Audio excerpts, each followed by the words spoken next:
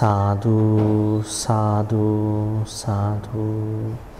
Namo tassa bhagavato arahato samma sambuddhassa.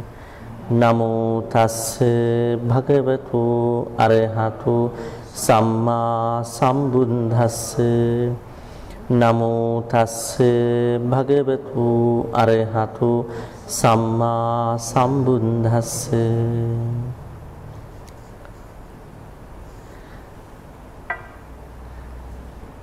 Self-care. What is self-care in Buddhism? The whole practice of Buddhist teachings is a self-care practice. Why do we say so?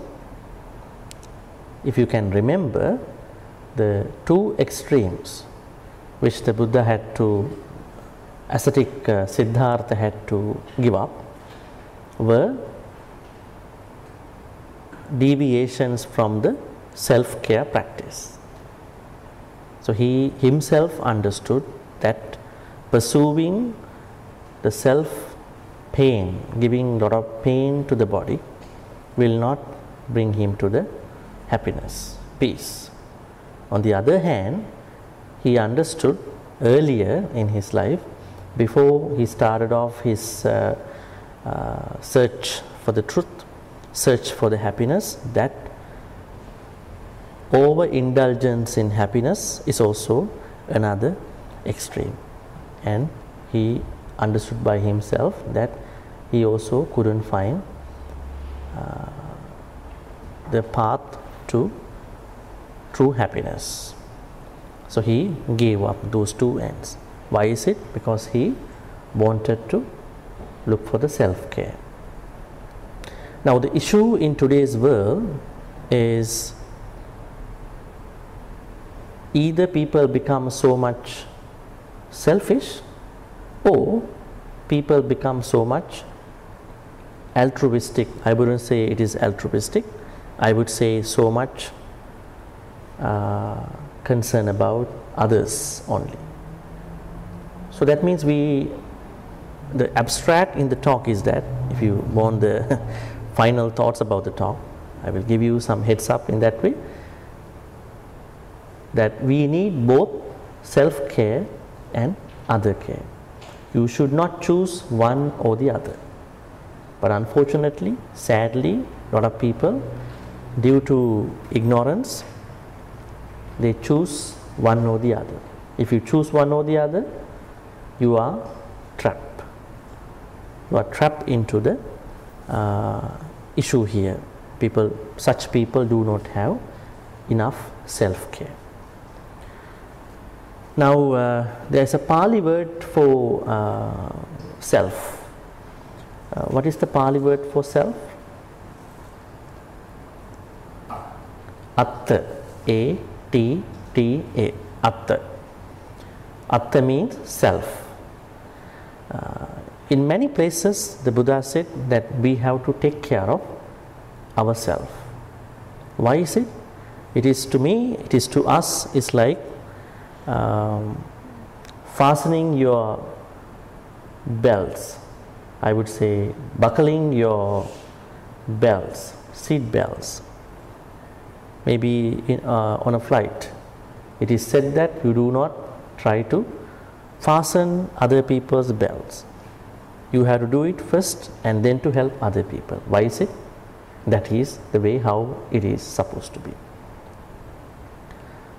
So in the same way, if we are not taking care of us as needed, then what will happen to us is that we feel that our energy is going to be drained, and there come some energy vampires around us. Those energy vampires, they vampires, it's a false concept, sucking the blood, but this is called energy vampires. When people see you that you are always giving a helping hand, which is good in a way, but they might take advantage of you. You are an easy being, and then you can be easily mistaken, I would say, drag into disadvantages. So now we have to understand here that self-care, just as the other care, is very important, right? So Atta, in many Dhammapada stanzas, Buddha talks about that you need to take care of yourself. How do we take care of ourselves? Any thoughts? How do we do that? Eat well. I think everybody wants to eat well. Love yourself. Love ourselves. That's the overall idea. But if we break into pieces, small fractions, eating good food, right? Why we are supposed to eat good food in the self-care? Then you start into spread some self-care to your body, but that has some limitations, right? If you are so much attached to your body, that will develop some other issues, but right? But you should like your body, get to know your body, because this is the body where your mind is occupied. If it is getting sick, if it is going through some issues, it can hinder, it can disturb your Dhamma practice, right? Can you tell your body, please do not get sick? No, body gets sick if you do not take care of yourself. So that means we have to eat healthy food. It is good. Eat well means eat healthy food. Not even that. Buddha is not concerned about what food you are eating. He is concerned about how much you eat. Are you concerned about that? Huh? Are you concerned about what food you are eating? Now, today's world, when people are conscious about their eating habits, they are more conscious about how much carbo I have to eat, how much protein I should have. Now, in the university I work as a Buddhist chaplain at UBC Vancouver, they have some apps, which means that students can feed their intake of the food, breakfast, lunch, into the self check-in app. Let's say they buy a Greek yogurt, small pack, and they can actually check in the they can do their maths, how much and all that. It's more about what food that people eat is what they understand by eat well. It might be sensible, right? Because if you are somebody who is eating only meat, maybe if you are somebody who is only eating plants, vegetables, fruits, you might have an imbalance of your food. Yeah, it does impact in a way. But Buddha was very much concerned about how much you eat. I think this is a big issue in today's world. That means how many times and how much. What is the word for that? Bhojanecha mattanyota. Matta means dosage. Bhojanecha mattanyota. This is a big issue in the Dhamma practice. Now, why monks do not eat after midday? I mean, at that time they started eating actually. Monks were eating all day before. Do you know that? Yeah, they were eating, even the Buddha. But what happened was that they encountered problems. They didn't know where to go, where to approach the house. So they went into the back door, and the house people thought it's a ghost. So they threw the water, because they're having this robe and no power. And then they were scared about these beings. And some monks, they fell down on the road. The roads were not even, they were not asphalted. And there were issues. And also with these conditions, those conditions might not be valid for today. We have power and we have everything. Then what happened? The Buddha suggested that eating certain meals only can help your body to practice Dhamma. That is the plan, right?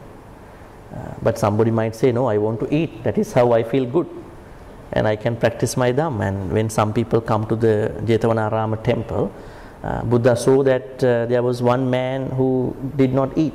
So he was like very distracted. Then he asked, what's going on with you? He said, I didn't eat. Then he asked some monks, bring him to the kitchen and give some food. And then monks gave. How come he was given food by the evening? How come there was food in the kitchen by that time? That means they had a stock of food by that time, right?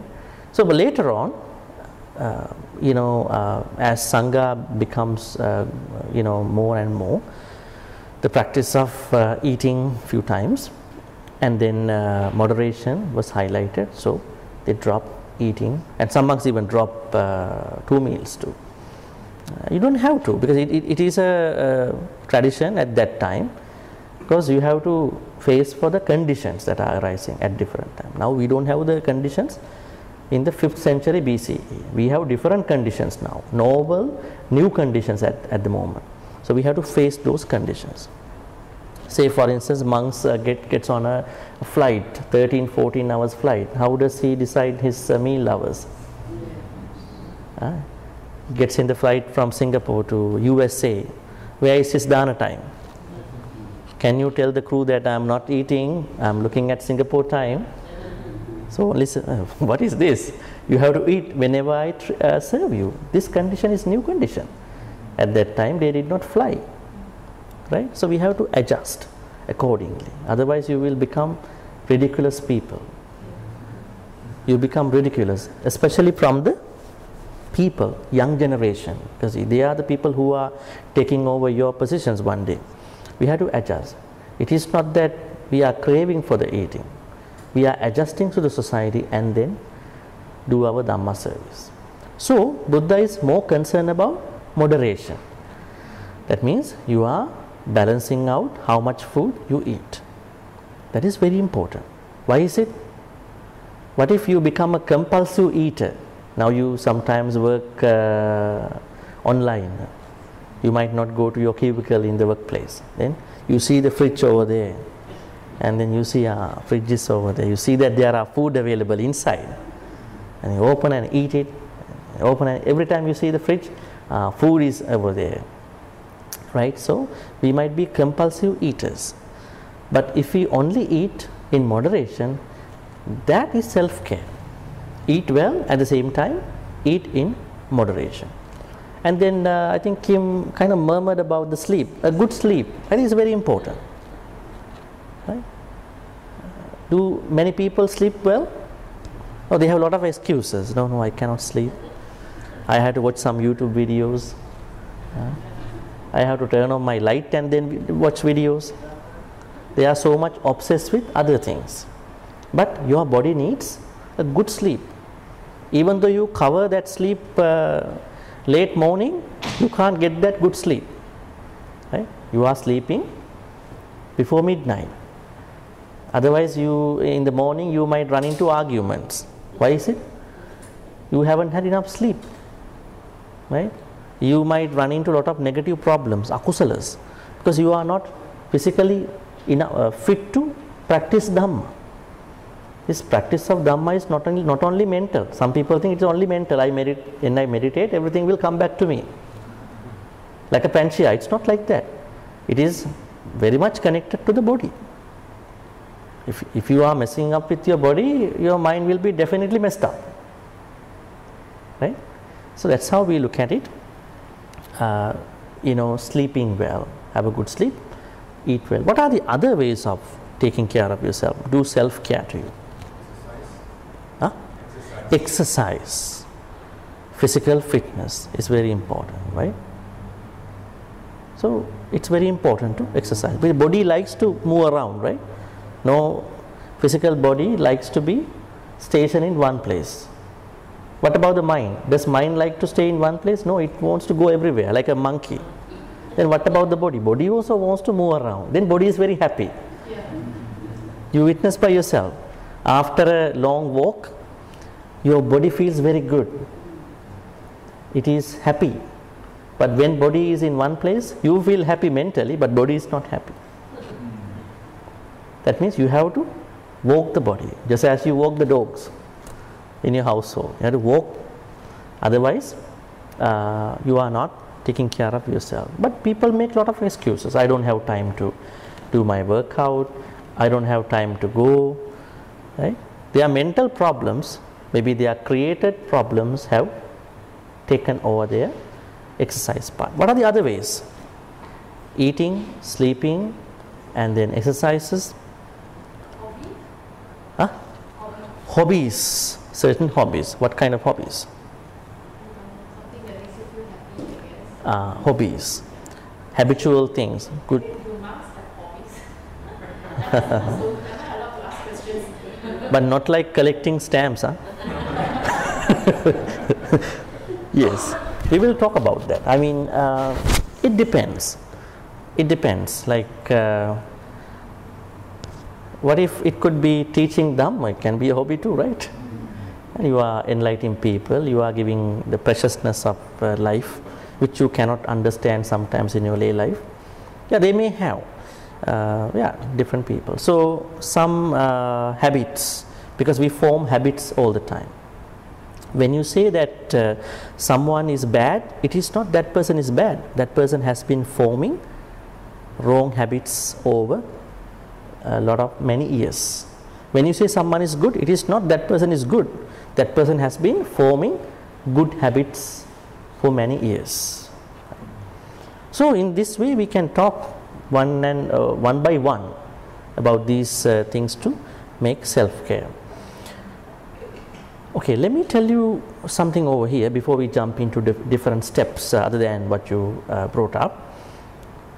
Now, in one Dhamma teaching, the Buddha said that there are 4 types of people living in this world that we need to understand, and you are one of them.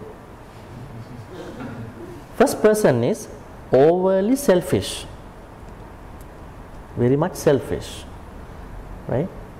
Now, they are so selfish for whatever the reason, right? They cannot think about others. Maybe there are other reasons involved with that. Maybe they are very stingy, they are very greedy, they are sometimes not stingy, greedy, but they are thrifty.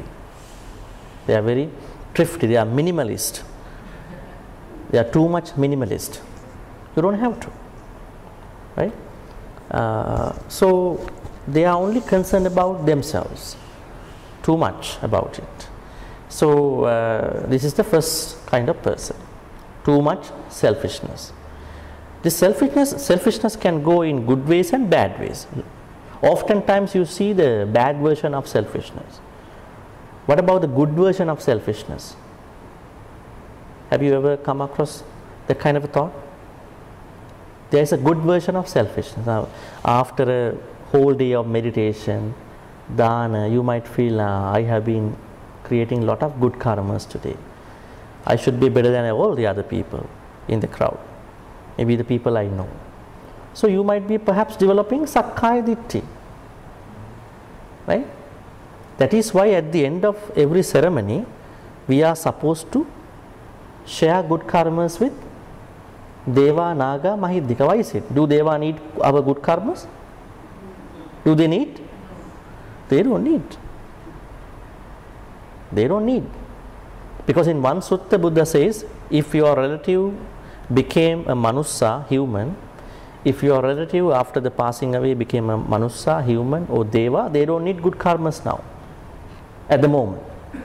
Because they are already living there as a consequence of doing a massive good karma. They don't need at this point of time. So then why do we share good karmas with them? Because at the end of very good karmas, we might end up with selfishness in terms of carrying that wholesome karma forward. So whenever we do that, we feel, I share with everybody, so it is not only my good karma. Right? It is not only my good karma. This good karma has been shared among others. Right? And don't be greedy to share good karmas. Huh? There was a conversation long time ago. Somebody was really concerned. Can I share? I don't think. I don't think somebody else can give me good karmas. I said, it is. That person can. You can also. It is like a pond in a mountain. There are no rivers bringing water in and out. But you see crystal clear turquoise water. in this pond, in this lake. How does the lake gets water? Water is bubbling out of the earth. How come? Fountain. In that lake there is a fountain. So the more water is going out, the more water is bubbling out of the earth. Right? There are no rivers coming in and out. So if we share good karmas, you get more good karmas. Happy news. Share more good karmas, because on one side you have done a good karma, you have that side, and you are using that to share good karma. So two sides, right? One thing, but two sides. Two in one, not three in one. Two in one, right? But a lot of people, they are sometimes greedy to share because they think my good karma can be lost. So that is the reason why we are supposed to share good karmas. Even I think that day, I think I gave a talk about mindfulness. I said in the mindfulness sutta, what we call Satipatthana Sutta, the Buddha says that once you practice any Satipatthanas, finally you have to practice that particular Satipatthana exercise, be that breath meditation, walking meditation, whatever meditation, internally and externally.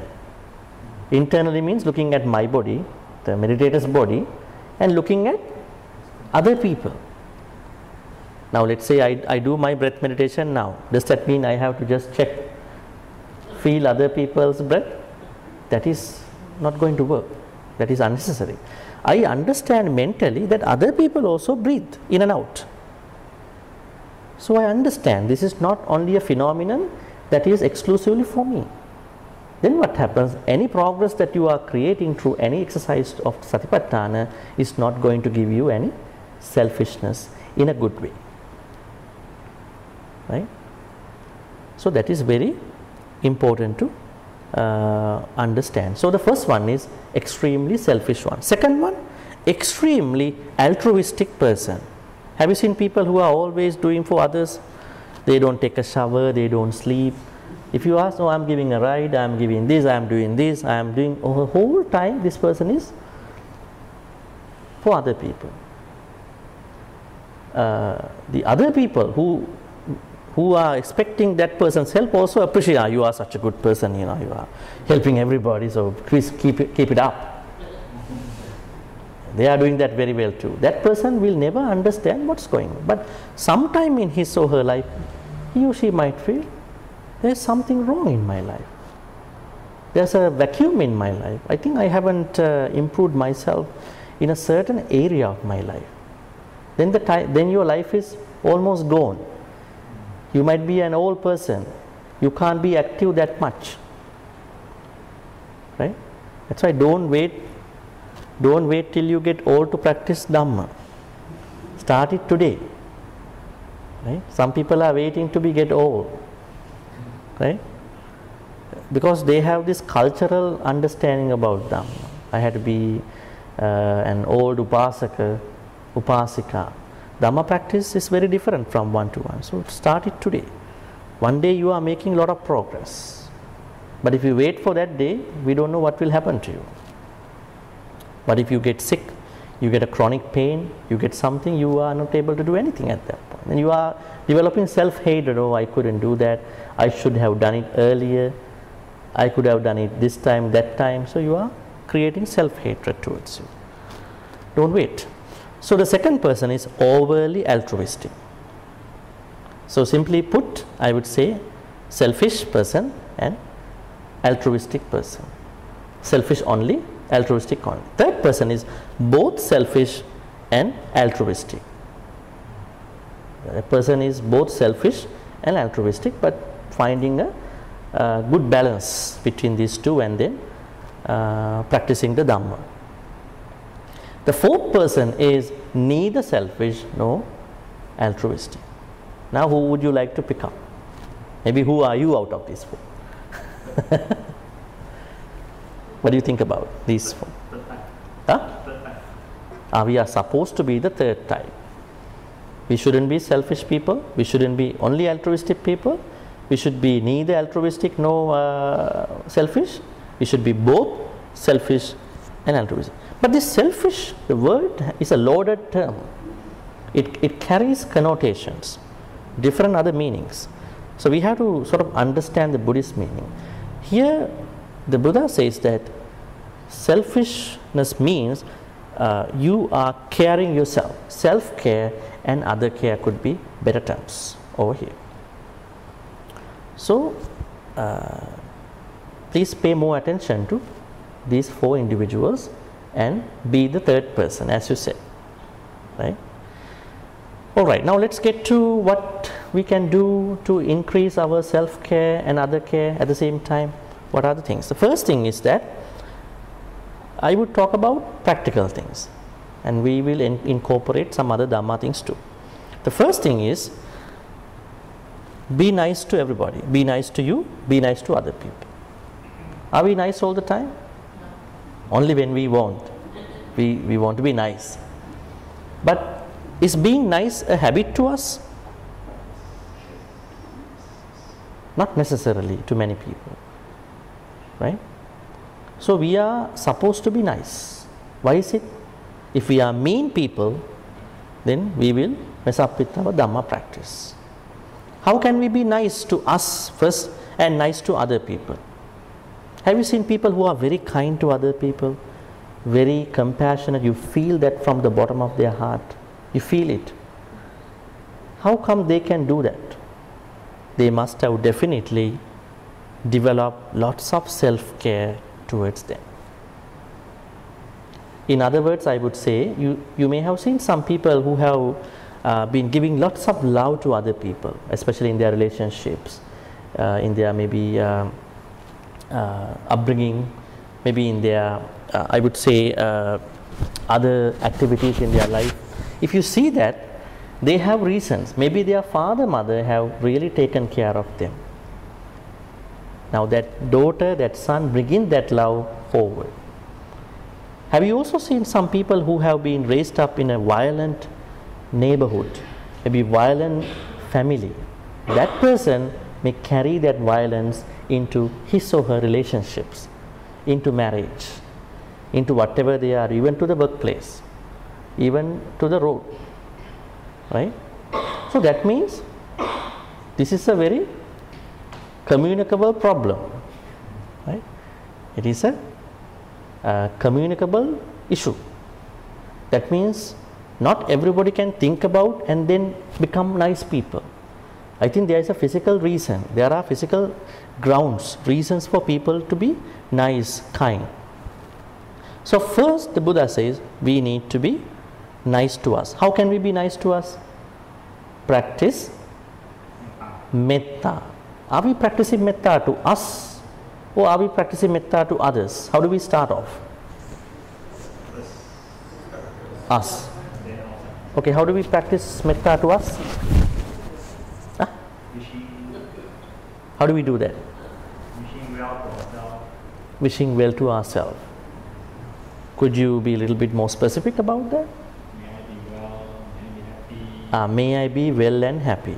Simply say may I be well and happy will create any difference in us. You must feel it. Then we go to those things. Eat well, sleep well, take care of us. We have to go down to nail down to those areas of our life. There are people who always say that in the morning, but they never have a good sleep. They never eat in moderation. They never eat healthy stuff. They never eat. They never do such things in action. Right? There is no action plan. Only theories are going on all the time. Morning to evening, there are theories. Right? They listen to bunch of Dhamma talk, read lot of books, but nothing goes to their heart. All stuck at the head level, mind level. They are the same beings. But if you talk to them, they know everything. They know all the things. But they don't progress in their life, in real life. It's just like No application. Right? So, metta. How should we practice metta? Now we are talking about be nice step. This is the first thing we can do, more self-care while caring other people. How can we practice metta? we have to practice unconditional metta. What is it? What is that unconditional metta?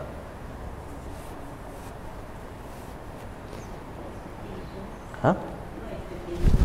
No expectation. Okay. How does it work for us? Now, in our life, if you pay closer attention to your life, are you accepting your whole life, whole self? Or are you always with that issues, mental chatter issues? I am not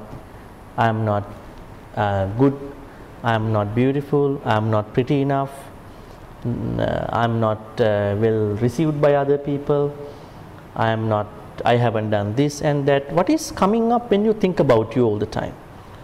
You wake up in the early morning, you might go to the mirror and see you from the mirror and you see all the things at that point. But after that, what are the thoughts that when you look at yourself about you, what are the general thoughts, impressive thoughts about you coming up? Are they mostly good ones or some sort of struggling ones? Supposed to be, yeah, we're supposed to be. But because we are always looking for perfectionist thoughts, we are going into different other ideas. So that means you are not accepting yourself. You are practicing conditional metta towards yourself. That means if this is going to work for me, then only I can take care of myself. So I have a test result coming up, then I think I cannot accept that particular problem in my life. If other people are doing this way, then only I will be good. At that point I can think about self-care. Why is it? You are not looking at yourself with full metta. That means you are not mostly accepting your full self.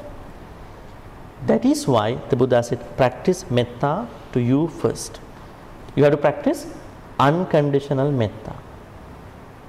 Unconditional metta does not mean a couple of affirmations. It means you are going to accept the whole of you. Maybe you are messed up in a recent project. Maybe you are messed up with something in the past, last year, couple of years back.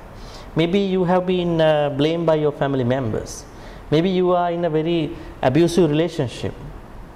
Maybe you are with a person who is always nagging, winning, and then maybe different problems. Are you able to accept yourself? Or are you still thinking, I need to change some of the things, only at that point only I am going to accept myself? That means you have not been able to practice full unconditional metta to yourself. Then you can't do metta to others. Believe me, you will never do that. So you have to accept your good version and bad version and give full metta to you. Thereby you are able to do other care. Now what will happen to many? When they are not doing self-care to others, they are going to do other cares to others. Have you seen such people? In my, some people make this statement. In my child, I remember one person who was telling me, in my childhood, there was no, we didn't have the opportunity to go to a swimming pool. That was somebody told me actually. But today's time, everybody goes to a swimming pool. Every child has the ability to be sent to a swimming pool. So, this person does not accept her child time, always struggling to look at that child time. That is a different time, that had different conditions in her time, right? But maybe you had something different from today's people, right, at that time. So that means people do not accept their full self. If you are not accepting your full self, that means you cannot practice metta to you. That's number one. To be nice. In the practice of to be nice, then the other care. How can you do other care on a daily basis? Tell me some examples. How can you do that?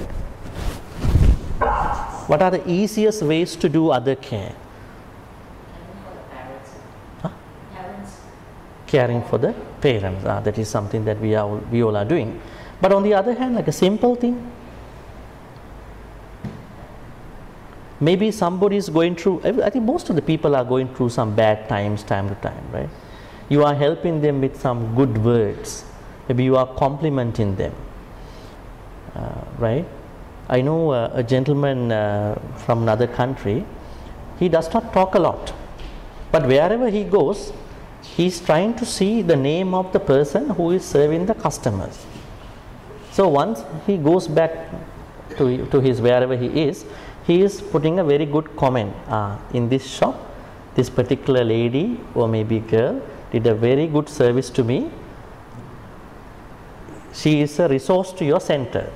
She is a rich person to you. So then, companies are very much concerned about the reviews. Yelp could be for the restaurants, Google review could be something very important. So she or he might be getting some promotions at that point. Are we thinking that way? Or only when we are mad we go to the Google review and then write something very bad, worse experience. See how people look at it. You can be nice to anybody wherever you go, right? But we don't do that. You can uplift somebody's life in a short, free something, right? What about other ways to be practicing self-care? Listening to others, because we always like to chit-chat. Huh? We are chatters most of the time. We don't want to listen to others, right? So if you listen to others, that is being very nice. Always we try to talk. We always want the last word of any conversation. Then what happens? You are not nice. I mean, I'm looking at it from a very broad picture. So listening to somebody and helping somebody in whatever the small, large ways, and you can be nice first to you and to other people. Try to improve this practice. This is one of the very good ways of practicing self-care, because then you are balancing out self-care side and the other care side. Second is that practice Brahma Viharas. This is a very interesting way to keep up with your self-care, other care practice. What is Brahma Vihara practice? There are 4 higher ways of living in our life, personal life, societal life. Metta, Karuna, Mudita, then again Metta comes up. Start with Metta, then Karuna. What is Karuna? Compassion. Do you know that the Buddha had this great compassion? Nowadays, when a lot of people are forgetting about Karuna, right? Now, when you look at the Buddha in Mahayana philosophy too, they talk about Maha Karuna, Maha Prajna. Right? Buddha had great compassion and great wisdom. Actually, in our life, the 2 pillars of our good life should be one side Karuna, one side Prajna. Right? Because of some ways of practicing Dhamma, lot of people have been very selfish. They don't have Karuna. They don't even pay attention to other people. Right?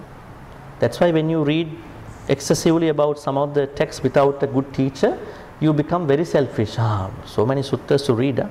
You read in your own way and then you come to an own understanding about it. But you don't know the context about it. Right? Especially reading from online. A lot of bad translations. Almost many. The Pali context have not been properly translated. Right? They are translating from the dictionaries. That is the issue. So, Karuna is very important. But today topic is also Karuna. I initially suggested compassion fatigue. It's a word. But then we thought that we need to simplify to you, because you might think this is a very psychological word. So we put it as doing self-care without losing other care too. Right? Maybe doing other care without losing self-care. Why Karuna is very important? You know that every morning after Buddha's sleep, he practices great compassion. How does he do that? every morning after he woke up, he had a habit of looking at somebody who needs my help, right? Early in the morning. Are you doing that? When you wake up, who can I help today? Or you are thinking, whose life am I going to mess up today? People do that. Today I'm going to make something really bad to somebody. How bad is that morning, the start of that morning? But Buddha, he woke up, he thinks about, who am I going to help today, during my today? It's such a very good attitude. Are we learning from that? Are we doing that? We are not doing that. Why is it? Because you haven't, most of the people have not studied the Buddha's life adequately. They go to suttas, they do a detour. The bottleneck is that their practice is not smooth. Right? You know the bottleneck? When you are going on highway, all of a sudden, all the couple of lanes going to be narrow. You don't know how to put your car. You never expected that. Maybe constructions ahead. But if you know that before, life can be as tough as that narrowing, then you understand we have to learn from the life of the Buddha first and then to read suttas. Because suttas were given to different individuals, not to you. Unless you know the proper suttas. First, study well about the life of the Buddha. Now, the most important thing in the morning that Buddha said is that once he woke up, he is looking for somebody or some to help out. Tell me some examples how he did it, some stories. Who are the people he did? Just limited to human beings, or it can be any people? It could be anybody. When you are going to help, you are not looking for Buddhist people, Christian people, Muslim, Deva, Brahma. He is very universal. He was a universal. Our practice should be the same. Be that person may be a different religious person. I mean, like an animal. Could be. Yeah. But we pick up with the humans. And then, because help for the animals can be easier than helping a human, right? Animals don't talk. But when you're going to deal with a human, you have to think about it, how he's going to respond. How his relative is going to respond, how his wife, husband going to respond. So you have to prepare yourself. So that is tougher than helping an animal. But you have to do the both as time permits you. So what are the examples? What are the stories? Tell me some stories. I'm not sure whether I heard this or read this. I think Buddha used to visit a farmer who had a good cultivated land. And so each day he asks the farmer, how are you doing? And the farmer will be sharing about his economical activities, his farming activities. So this happened a few days. During that time, Buddha never asked about Dhamma. He never spoke about Dhamma. He only asked the farmer, how are you doing? And the farmer was always happy to tell his part of the story. Then one day there was bad weather, and all those cultivated things Affected. destroyed. And Buddha still visited him, continued to ask him how he was doing, to show that he cares for him, and eventually he took the opportunity to share that with him. Yeah. That is how he helped during the day. There were many stories, including this one. There were many people who were going to die that particular day. So then he stopped doing the temple activities. He realized he would need to go to that place as a very urgent trip. He had done it a couple times, many times. Remember Bahya Daru Chiriya was a man who went on a ship voyage, but ship was wrecked in the sea. So other people died, and he managed to come back to the shore, but he was naked. So he thought, I would find out some used wood and then show other people I am an arahant. I can get something out, like today in today's world. At that time also there were fake arahants, right? Now in some countries they have some crash courses for becoming a Sotapanna, an Arahant. They think it's such easy, right? Crash course, and then the course, and they all getting crashed somewhere in the journey. So then he started showing that he's an Arahant because he's naked partly, and he has been using some wood petals, and then one of the mothers of his sansaric life, she was a deva. She has been following this son, but now she is not his mother in this life, long time ago. She said, what you are doing is not appropriate, you have to go and see the Buddha. Don't fake Arahants, right? And then he asked, where is the Buddha? Somewhere in the Savatthi. So he went, and then he saw the Buddha. He has departed for the Pindapata, and he met the Buddha. He said, Bahi Daruchiriya said to the Buddha, Bhante, can you teach me some Dhamma? Then the Buddha did not say anything. Second time also he did not say. But the Buddha knew in the morning what is going to happen. Third time he said, I understand. Then he taught something very interesting. He said, Ditte ditta mattang, sute sutta mattang, mute mutta mattang, vinyate vinyata mattang.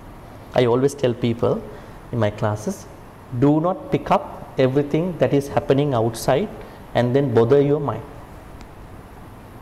Right? As humans, we are not supposed to pick up. But what is happening in our life? Are we picking up everything outside? Unnecessary. It is unnecessary. Right? So, the idea of those four statements is, when you see something, just think it is only a sight. Do not investigate that thing anymore. When you hear a sound, just treat it is a sound only. Do not investigate a lot. I mean, of course, in your family household, you have to. I mean, other things, unnecessary things. You might be driven by many other things. When you, like this, always try not to investigate. And then in a moment of time, he was attacked by a pregnant cow. He died. And then the Buddha said, monks, cremate this Arahant. Oh, this man became an Arahant. But as a layperson, there's a saying that when you become an Arahant, you can't be a layperson anymore. You must be a monk or a nun, right? But you can be an anagami layperson. You can be a sakadagami layperson. You can be a sotapan layperson. But when you are becoming an Arahant, you can't be a layperson. Definitely you are going to become a monastic. Then the Buddha said, make a pagoda for this gentleman. That day, Buddha saw that. Early morning, I need to help this gentleman. In that way, there are many other stories. Matta Kundali story. What is it? Matta Kundali, the first story of the Dhammapada stanza. Mano Pubbangama Dhamma Mano Setta. First stanza of the Dhammapada. What happened? There was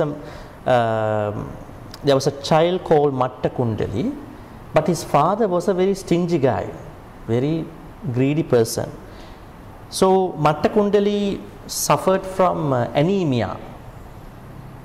You know anemia, right? Lack of blood, right? Probably the lack of iron in the blood, I think, anemia.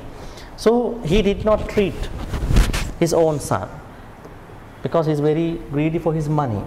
Then at a certain point he thought, now if he dies, people come to my house. So he brought him outside the house. So he was suffering a lot. Then the Buddha saw him early in the morning. Then he sent some aura and with a imaginative Buddha. So he saw that. He was happy and he passed away. So compassion. What is important here for you is that try to think every morning, what good thing I am going to do today. Maybe to yourself, maybe to other people. But mostly to other people. Because it will do a two-in-one help to you. When you only think about you, it might do the other side too. I mean, focus on yourself too, but try to do something to other people. That means karuna. Then mudita. Mudita means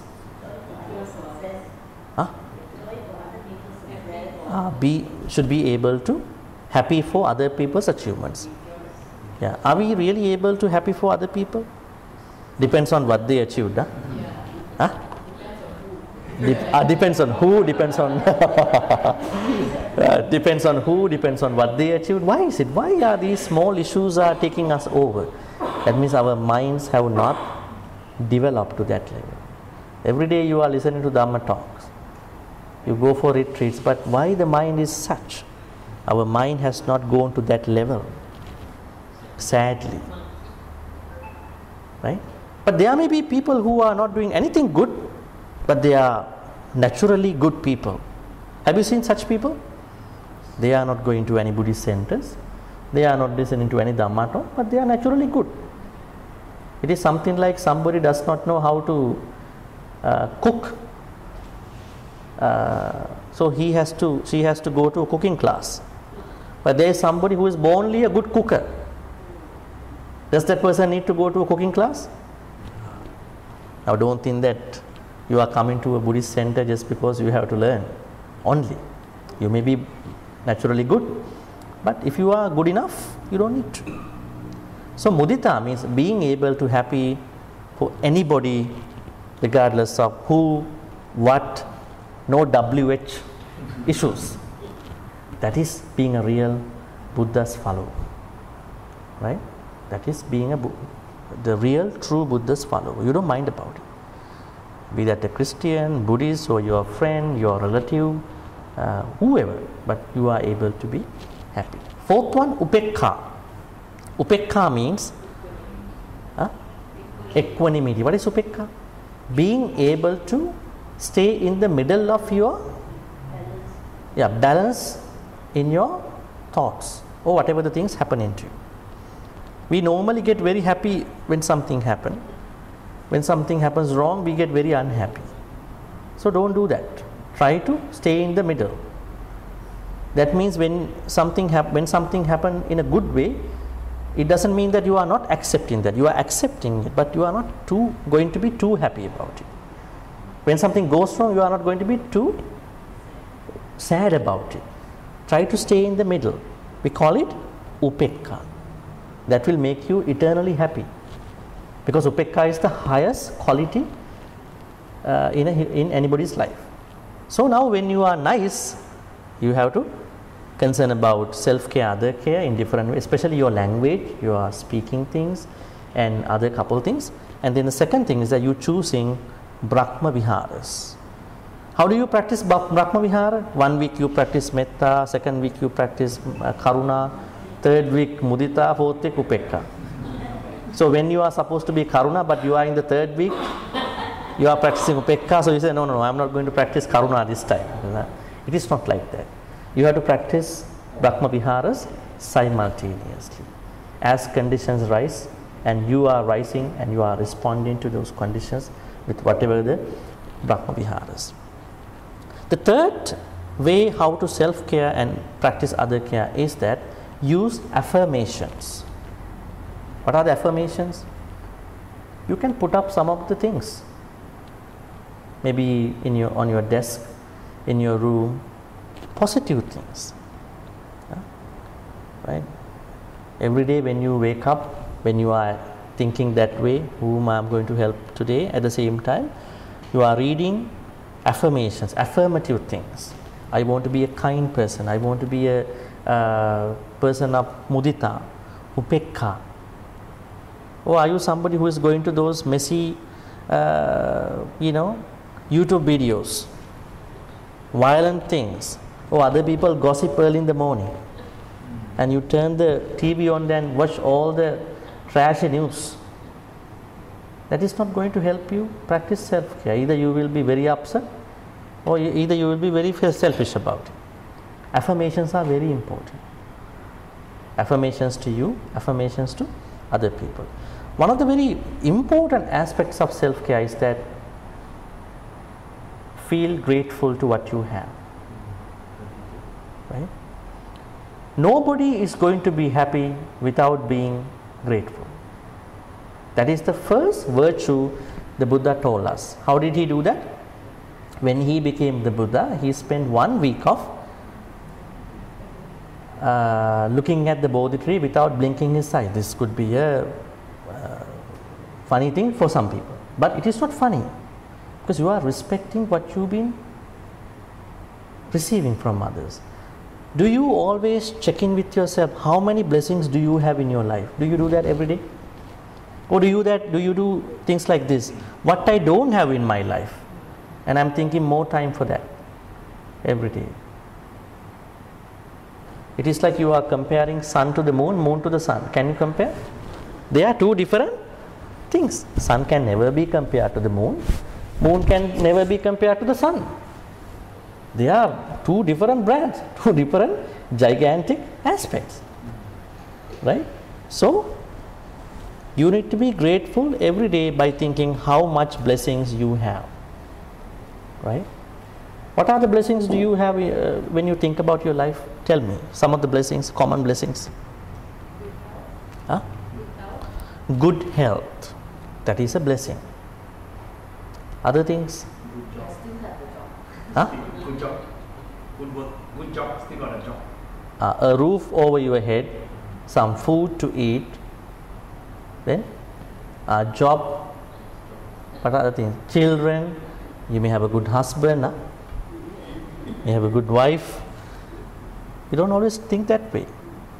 Not even thinking, you have to tell them, I am grateful to you, I am thankful to you. Some people are grateful only in their mind, other people don't feel that. You have to tell them. Then of course they understand how much grateful is this person to me. And other things? Grateful that parents still around. Are grateful for the parents for what they have done and then they are still alive. What are other blessings that you are having? Don't be quiet, then I think you have no blessings at all. Huh? Kalyana mittas. Can we practice Dhamma without Kalyana mittas? We cannot. We need their inspiration too. Other things? Huh? Opportunity to listen to Dhamma. Opportunities. What are the personal blessings that you have in your life? Huh? Can laugh easily.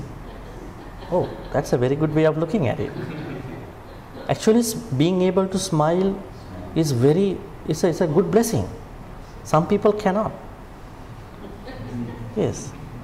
Now, a couple days ago, somebody asked me, why is most monks are not laughing and smiling? I said, I don't know. They are talking about happiness. Right? Because when you are carrying a lot of weight over your head, I think a lot of people cannot smile. Right? Because we always think about, oh, so heavy, I had to address this issue.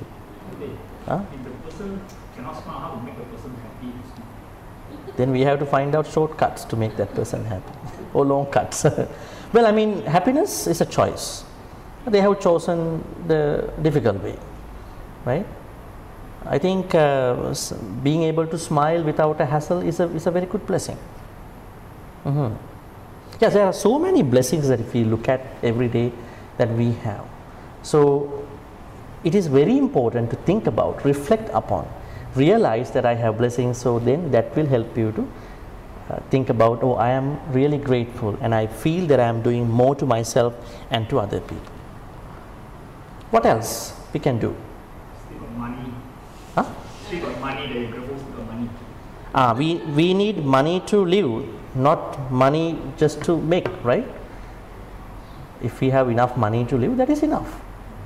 But a lot of people don't think that way. They are going under an unending pursuit of money. That is a big problem, right? And also, a couple of things I want to mention. Self-care and other care can be easily done also by looking at the bigger picture of everything. Now, oftentimes, people look at something small in their life. If they are running into a problem, they see things like black and white. But we don't see the bigger picture of the issues, bigger picture of that problem. If we develop our mind to see the bigger picture, then it is easy for us to think about this self-care and other care. Example? Huh? Yeah, that is looking at bigger picture in a way, peace where you are in. Now recently somebody approached me and then asked that I want to learn the repentance meditation. Repentance meditation. Okay, I said leave about the repentance, repentant meditation. I said, why are you regretful? And then that person told me, it is about that I have not done certain choices. Mainly that this person had a relationship with somebody, and then the person that this person is with also had a relationship. They both ended and then became together. Now this person is thinking, I made that person what you call devastated. And I said, you both haven't done it, you both made a choice. That is why you got together. Then why do you need to do repentance? Oh really? Yeah. At that point this person realized, why should I regret about it? Why? Then I said, why you are looking for a meditation now? Unnecessary things, right? That is why if you look at the bigger picture, you can minimize lots of issues in your life, right? Look at the bigger picture. Maybe you haven't done it, but you are adding up unnecessary weight to that small thing, because you are not, of course that this person approached me because I am trying to make more clarity about it, but before that haven't been able to see the bigger picture. And also one of the very good ways of practicing self-care is that try to practice a certain meditation, at least a short meditation every day. With that I am going to finish. Why is it very important? Why is a small meditation very important? I call it another name for this, sacred pose. I did a retreat about it at Tiratana Vihara some time ago. Sacred pose, what does it mean? Sacred pose means, now you may be cooking, you may be doing dishes, you may be cleaning up your house, you may be talking to people every day in your household. Try to take a pause, do a pause in each activity from a certain day. Do not continue, make a pause and then start back that particular activity. When you make a pause, you start to understand that there is more clarity that you can practice. Now one of the good ways to practice is a few minutes of breath meditation every morning, not at night. At night your mind is very messed up. Morning is a good time. One day if you can do so. You are trying to practice breath meditation. Not even that, during the day you are trying to be more aware about what is happening to you, trying different poses with different activities. That will help you understand how many blessings that you have around you, how much self-care that you can do to yourself and to other people. In other words, we could say reflection. Reflection is very important. Sometimes you listen to Dhamma, you read books, you go to retreats, but you never reflect. So you are trying to feed a lot of information into your mind, but you are not reflecting what they are. Right? You are becoming a robot at the end, because those things are not going to work for you. Reflection is very important. This is the advice which the Buddha gave to his son. What was his name? Rahula. Now his son passed away before him, right? You know that? At a very young age. The monk Rahula passed away before the Buddha, for whatever the reason. So the Buddha said to him, reflect before you think. Reflect during you think. Reflect after you think. Reflect before you talk. Reflect during you talk. Reflect after you talk. Reflect before act. Reflect during act. Reflect after act. This is the best meditation. It will open up horizons in your awareness practice, and you will see more insights, more areas to develop in your self-care practice and other care practice. Once again, if you can remember what I said, reflect before, during, after in your thinking, your speaking and your actions. Otherwise you can't do this. Otherwise your meditation will be a satipatthana practice in a center. When you get up, everything is gone. Right?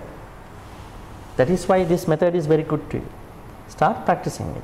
One thing, like you want to reflect on before, during and after, so your mind must be very mindful at the time also.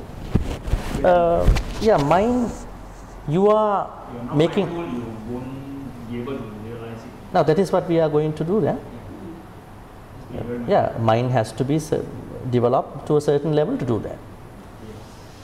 So if you only develop the mind in a retreat, if you develop your mind only by reading a book, once you stop reading the book, mind will be undeveloped. Right? If you go to a retreat 5-6 days, you think mind is so good now, but once you get up, once you come back home, where is that good mind? Now say for instance you come to meditate here with me, yeah? I sit down, you sit down. Will you have lobe at that point? You know that you are going to meditate. We need meditation when we do not stay in the comfort zone. Right? That is where we are struggling a lot. We have to bring that. So the easiest way is to reflect before, during, after your 3 doors. Think, thinking part, speaking part and acting part. So now I want to recap before we go into the discussion, Q&A, any Q&A questions. Self-care must be done along with the other care. The Buddha said if you are simply selfish or if you are simply altruistic, they are extremes in your life. You will never be happy. So we must practice self-care as well as other care by balancing out the nexus, the intersection between these two. In clear terms, in your layman examples, I would say, while you are caring yourself, your maybe eating habits, sleeping habits, maybe I would say other life pursuits, you are also concerned about other people. You are both concerned about you and other people. You are not doing one or the other. You are not picking up one or the other. You are not doing more on one or the other. You are parallelly bringing them up and then spending your life. And then in order to do that, we need to be very nice to us and to other people. We need to practice 4 Brahma Viharas. We need to practice gratefulness, and we need to practice some affirmations, and we need to practice finally a sacred pose, a reflection practice. So this is what I've been telling you today. So if you haven't done this self-care, other care at the same time, today is the starting day, the turning point. Miracles will happen from tonight. All right, any questions?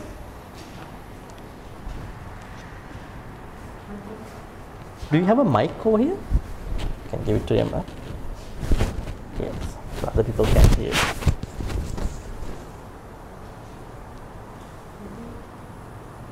Bhante, just checking about the compassion part. If let's say we wanted to, I mean, many times when I practice the compassion part to help the others, and in the end I got absorbed into their problem. Is it okay that I stop it just to take care of myself also mentally? Is that alright? But then again, I got stuck at the compassion part because I can't move forward because I got sucked into their problem. So how? That is why I always say in your Dhamma practice you need a level of smartness. Dhamma practice is not something where you are trying to become a victim to other people. It is like you going to, let's say you are somebody from the fire brigade. You are going to extinguish a fire. Then you will die in the fire. Are they supposed to be so? These Bomba people here, right? they get into the fire, they are supposed to extinguish, but by a serious mistake, one of the individuals of the fire brigade burnt. It could be the same. You are going to empathize, then you are going to be the victim. You are not supposed to be. So, in practicing any good thing, Brahma Vihara or any good, especially Brahma Viharas, let's say you are doing other care, you must know you have to level up your smartness. What kind of smartness is this I am talking about? You know that I usually take an example from a story in the Kuddaka Nikaya. In this story, the story is about a cobra who took precepts. I always tell this to people. Keep this in mind all the time. This is very important to all of you. Whatever the good things you learn, you will not do any of those good things if you don't know this story. So the story is very important. There was a cobra, and then he wanted to go to a hermitage to see a sage, tapasa, ascetic. The cobra thought every time I was going here and there, he sees that this ascetic is calmly meditating and doing good things. So he thought one day, you know, at that time the Jataka stories, these animals used to talk, right? In whatever the ways, we don't know if it is true or not, but anyways, we have to take the story, not these individual things. So he went up to the ascetic and he said, dear ascetic, I want to take 5 precepts. The ascetic said, no, you are a cobra, you cannot practice the first precept and then you will break it. Oh, he said, no, I try my best, please give it to me. After a couple of requests, he said, okay, I'm going to give it to you, but the most important part is you have to report to me at the end of every day that how you practice Sila during that day. He said, okay, I will report to you. It's like in the retreat, that conducting person asks you to come and see him during the retreat. How are things going on? He said, okay. Then on the first day after receiving precept, he went somewhere, the cobra. Unfortunately, a farmer was stacking a firewood with different wood. What happened? He got stuck into that stack. The farmer also did not notice that. He then tied the stack together. He brought it to his house. Then when he put it on the ground, he saw a tail wagging out of the stack. Oh, the snake. Then he thought a snake may be a poisonous one. Then he just tapped the area of his tail. He didn't do anything because he's a Sila cobra with some Sila, not a normal cobra. So he was very uncomfortable because he was stuck into the firewood stack. Somehow he managed to walk away after all these issues. Then in the evening he went to see the ascetic. He has to report, right? So from far away, ascetic asked, how is your Sila today, the very first day? Then he said to the ascetic, see what happened to me. Only first day, only one day I took precept. Then he asked, what happened to you? He said, at the same time I took precept, I was trying to go somewhere, then I was stuck in a stack of firewood, and this happened to me. Then the ascetic said the most important thing which we have to learn. Just because you took precepts that you are not supposed to sting, bite, but at the time you got stuck, you could have shown that you could bite, so that the person is getting scared and he will let you go. That means when you are doing good things, you should not be victimized by anybody. You have to have some smartness in your practice. You are not going to do it, but you are maintaining your parameters, moral parameters. It's not being unkind, it's not being mean to other people. You know how to do it. Otherwise, other people are going to, most people are going to misuse your kindness, misuse your compassion. Try to empathize, try to be kind, but never get trapped into their fires, right? It is like the same example which can happen to a person in the fire brigade. The good example is the cobra who had sea leopard just for one day. He got very upset about it. So that is the way. Practice some smartness similarly to your practice. Metta, Karuna, Mudita, Upekka. Okay. Any more questions?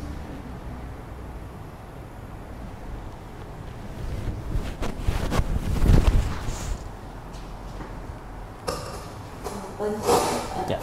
I'd like to ask about this self-care from the perspective of a layman and a monastic. Like you said, that self-care can include like feeding yourself, exercising for a layman, for instance. But let's say when we do dana for the monks, we tend to, I mean, the way I look at it is, we tend to overfeed the monks. And in the process, they end up with health issues. And from what I've heard is like a lot of monks in Sri Lanka actually suffer from diabetes at a very young age. And that is also because of what the laymen feed them.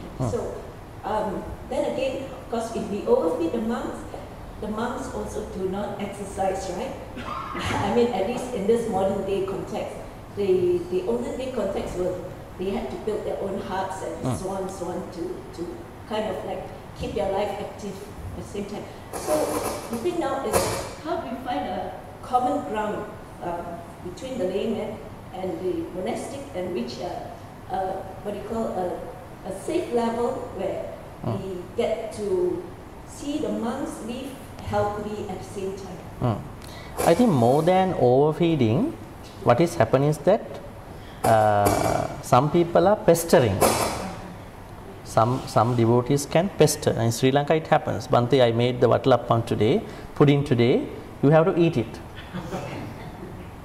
If you talk about Sri Lankan monks, Bhante, I've been making this coconut sambal since 4 a.m. today, please eat it. So they had a custom that just to please the devotee, they are going to eat it. That is not self-care. I think in today's world, everybody knows food is a big issue to all of us, the way how we eat it. Now, on the other hand, when you say overfeeding, when you bring in dana to the temple or wherever, vihara, there may be young monks, so they want to eat some food. But if you make it in one way, you are only feeding the elderly, probably some monks who have some sicknesses. So I think it is the monk's duty to adjust to the conditions and then behave so. Because to me, I think it's not overfeeding, because you do it out of lot of respect. So if everybody is going to reduce their level of dana, and then that is going to make another issue. Of course, you are bringing healthy food, definitely. Let's say even you bring healthy food, there is one monk who wants to eat a lot. Let's say you are not bringing junk food from those fast food chain, you are bringing healthy food, but there may be one monk who want to overeat. That person gets sick. So it is not that what food we are bringing, how much food you are bringing, that you do it out of your respect as a devotee. Monks have to understand what they are supposed to do according to the time, according to the place where they are living now. Now the role of the monks should be changed. It is not like the Buddha's time, eat something and go meditate in the room. That is ridiculous. While they are doing their meditation, they have to engage with the society. They can walk, they can go for a walk, and they can maybe clean up. There are lots of things they can do. So I think the common ground is that both parties have to understand how to proceed with those traditional things with the current conditions. Otherwise, lay people only cannot make a solution for that. So what I suggest is that bring your own dana the way you want, right? But monks have a choice to eat whatever the food you are bringing or not, and after eating they should have a healthy way of practicing their other things, other small activities. So that is what Not even Sri Lanka, even Thailand. There was a very long article in The Guardian a couple of years ago, the monks getting diabetes. It is not because devotees are offering. It is because they are only looking at their self-practice and eating food. Why can't they think about other areas of engaging society? There are lots of people are suffering from drug abuse. Youth need certain level of Dhamma. So if they are looking at certain levels, they might be more engaged to the current society, so that they are burning a lot of calories and they will eat properly, right? Now what happens, you are bringing all the rich food, they are eating in the same way and they are trying to behave like the time at the Buddha's time. But at the Buddha's time, monks didn't live in the temples, you know that? They were walking all the time. Monks only lived in the temple for the Vassa, 3 months. Other 9 months, they were on the go. But now they stay in the same temple for the 3 Vassa, 3 months, also the next 9 months. How is it going to be practical? At that time, this is why I am telling this Vassa thing, Katina and all Vassa thing, they only station in one temple for 3 months. The 9 months, they had to travel to other places, centers, right? It is not happening. So, I think they have to adjust. I don't blame anybody. What I say is that you should understand how to do it and never ever reduce anything out of it. Do everything with a lot of saddha, and they have to understand what to do in their role. It could be exercise, it could be more engagement as such. But if they are not doing that, they get sick. Especially a big issue in the Sangha is that diabetes. It's a very big issue because they are not physically active, right? Because they always say body is not a big issue, only the mind. And they teach people like that. How come you say so? Because Buddha says in the Dhammapada and many places you have to take care of body. You have to walk in many suttas. Who told that version? Can you separate mind and body? In one example, can you separate mind and body? No, mind and body are 2 parts of your life. So you have to equally look at mind and body. So that is how we have to look at it. I think each party has to practice a role in their life. Otherwise, they will be sick all along.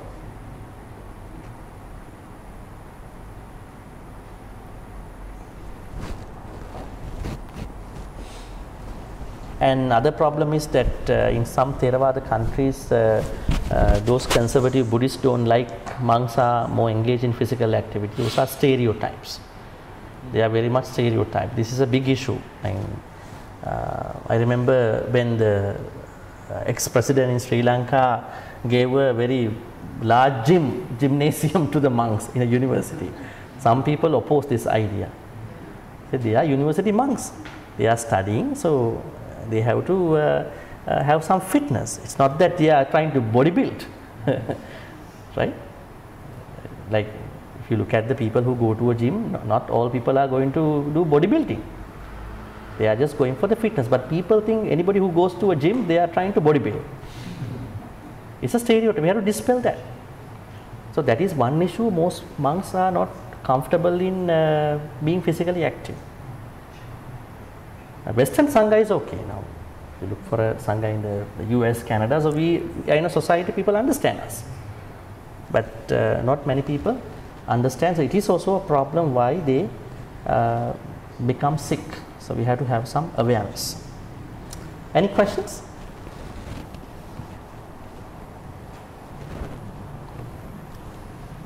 We can take a couple of minutes, otherwise we are going to transfer the good karmas.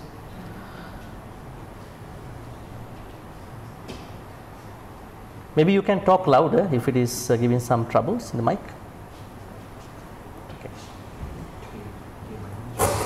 Okay, just now you were talking about the reflection for before, after, during and after. Like for us, sometimes anger is very problematic. You get angry first, after the build-up, then you realize that's too late. So there's a problem of anger. So that during a person get angry, how can I do it before that is impossible. That is how many people think. That's the problem. That's how that is how many people think. So we have to train the mind to spot that I am coming up with anger. That is a practice. When you train your mind, train your thoughts, you understand, you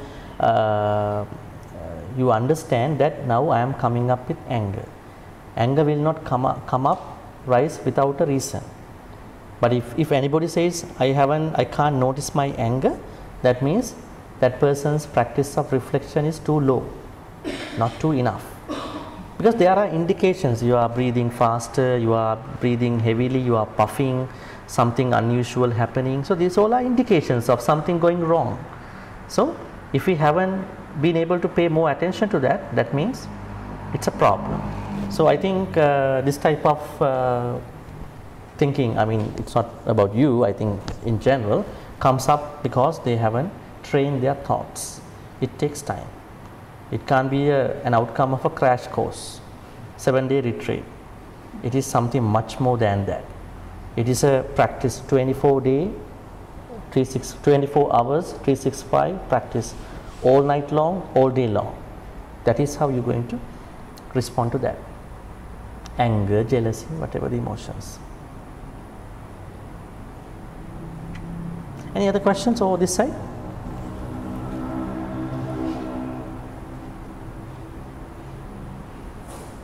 Questions?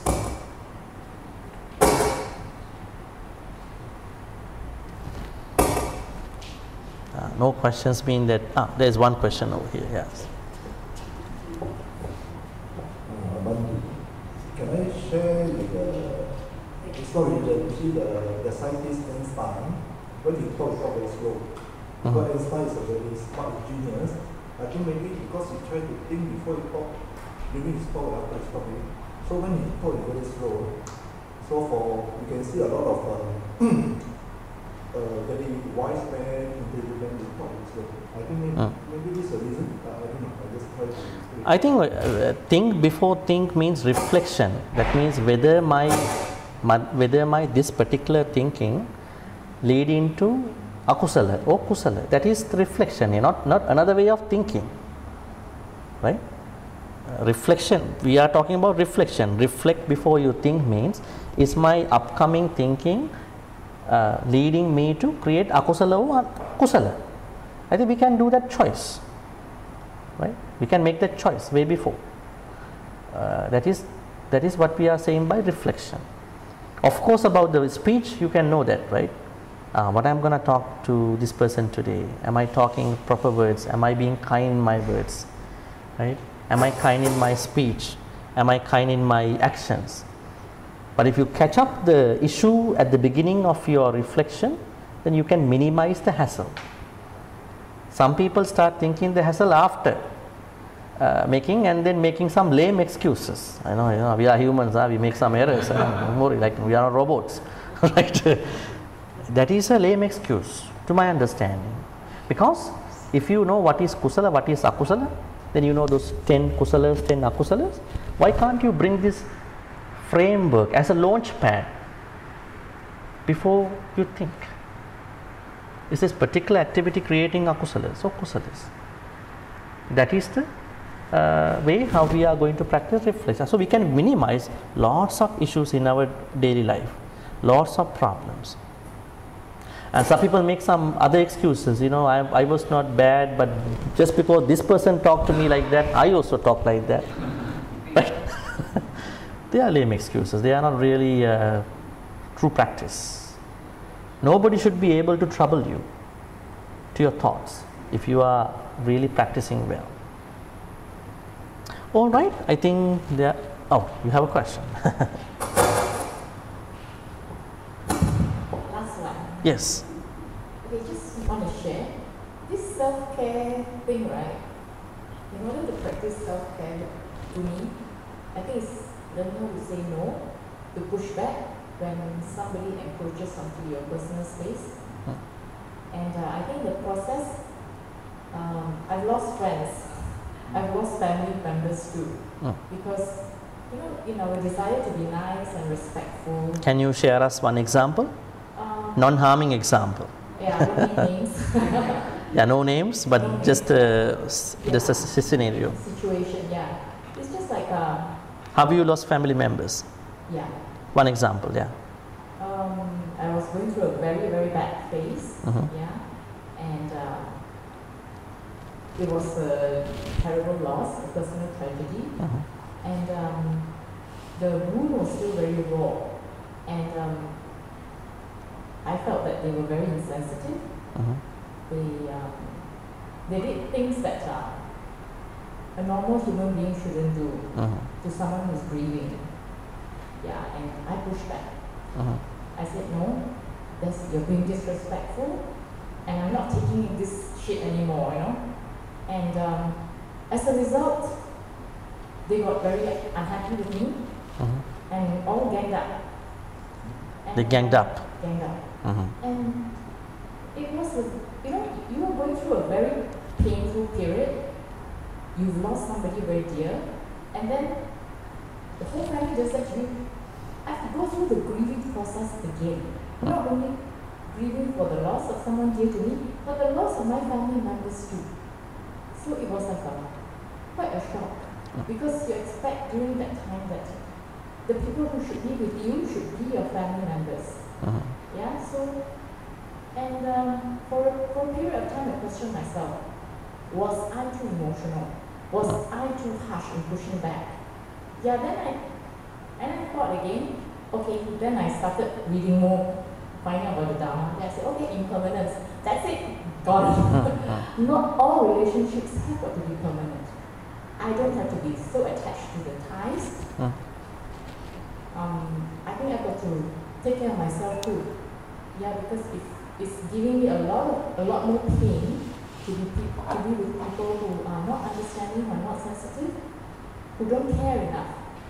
Then I think I've got to maintain a distance for my own sanity. Good. So, Okay. I think the ideal way to have it done is that not letting other people felt something that much so that they're gonna get ganged up. You know, the ideal way, but it didn't happen, because when these things happen to somebody, they get really probably very trouble, and they are not able to find clarity, because you are questioning why they are doing this to me, and then you also get very much troubled by their situation. But it happened now. So yeah, self-care is not always saying push him back, because on the other hand of self-care, we have to understand that we should not make enemies. That's very important. Never make enemies, even though they are eligible to be an enemy. Never make enemies, because enemies operate in limbo, behind the scene. If you make enemies, they are operating, they are functioning, they are gossiping each other, they gang up faster, right? So in my understanding, you did the right thing in a very fast way, just to save you. Yeah, it's good, because I don't think everybody has to do this protection, I would say self-care in the same way. Everybody cannot do. But if you ask me the ideal way, somebody could have done in a way that other people don't feel that much provoked, because when they are provoked, they are doing things behind the scene. That is unnecessary, because let's say there are 5-6 bad people that we have to struggle, we have to deal with. So we know what to do. We know that we have to leave our space wherever it is belong to, but we have to do it without letting them provoke. You need some sort of smartness, then to wisdom. Huh? Skillful. Yes, skillfulness, that means smartness, like that cobra. Cobra who had one day ceiling. We need some smartness. So when they are trying to attack you, trouble you, you should have not been very confrontational in the first place. Try to see what could be the ideal thing I could have done to these people. Then you are minimizing any unnecessary issues, because they are bad people. They may be bad people, they are not very wise people, right? Now let's say you are going on a road and a stray dog comes to you and going to bite you. Initially going to bite you. Are you going to bite him back? You are trying to save yourself because he is bad. So in the same way, we have to do that similar thing, that exactly the thing that you did, in a way that other people are not getting provoked. And that is the fine line in that place. We have to address that fine line. I think you need, I mean, no, in your case now you have done it, so nothing to do after that.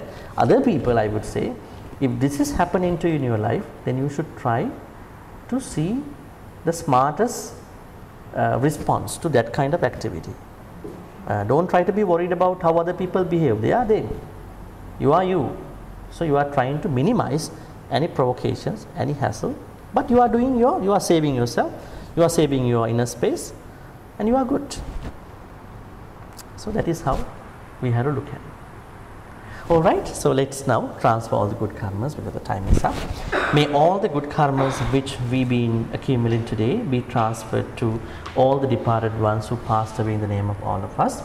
If the departed ones were reborn in a place of discomfort, may they be able to release from those places. If they are already in a place of comfort, happiness, may they be able to improve their lives and finally attain the supreme bliss of Nibbana. Sadhu, sadhu, sadhu. May Deva, Naga, Mahindika also be well and happy. May they share all the good karmas. And then may they bless all of you for good health, quality of life and prosperity. Sadhu, sadhu, sadhu. And finally may they attain the supreme bliss of Nibbana. And also in this endless sansaric journey, may we be able to be in the company of the Kalyana Mittas, because Kalyana Mittas are very important to all of us. Without Kalyana Mittas, we are not able to practice our Dhamma journey consistently with a smooth flow. So, thinking thus, we are going to make a wish.